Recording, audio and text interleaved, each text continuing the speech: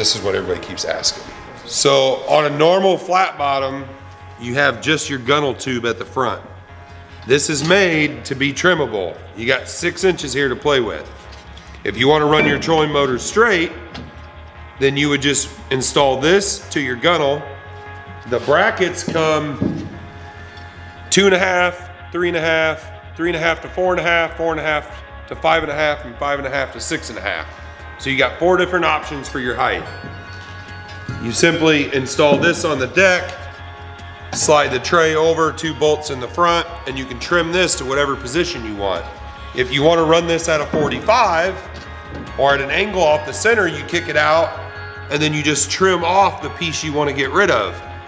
Repeat the same process. We bent the edges so that there's no flex in it.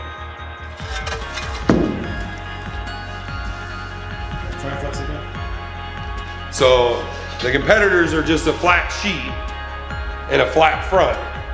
This one's got the added bends to make it rigid, and you still have enough room to just get your fingers under there to nut it down tight.